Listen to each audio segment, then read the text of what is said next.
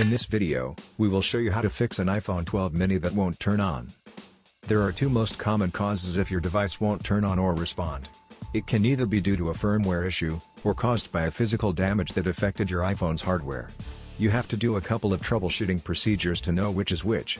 With that said, here's what you should do. First solution: make sure it's not due to physical damage. In troubleshooting a phone that won't turn on, the first thing you need to do is inspect the device to see if the screen is not broken, and that there are no dents or scratches on the side or the back. If the device won't turn on due to a physical damage, then there's only so much you can do about it. Perhaps, the best thing you can do is have it checked.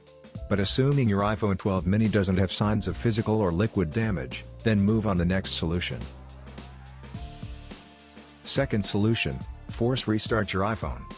As long as your iPhone doesn't have signs of physical or liquid damage, then it's probably just due to a firmware crash.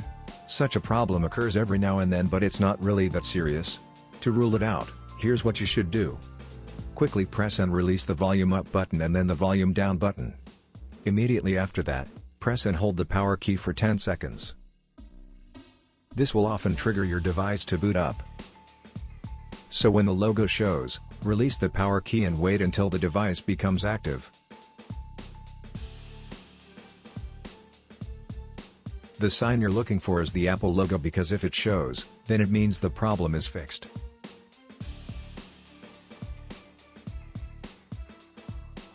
However, if the problem continues even after this procedure, then move on to the next solution.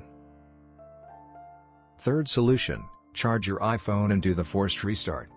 If the forced restart didn't fix the problem, then it's possible that the battery is drained, and that the firmware may have crashed just before the device powered down.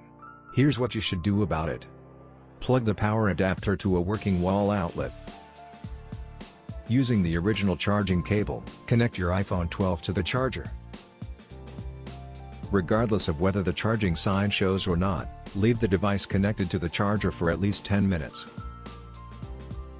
After that, do the forced restart procedure while the iPhone is still connected to the charger.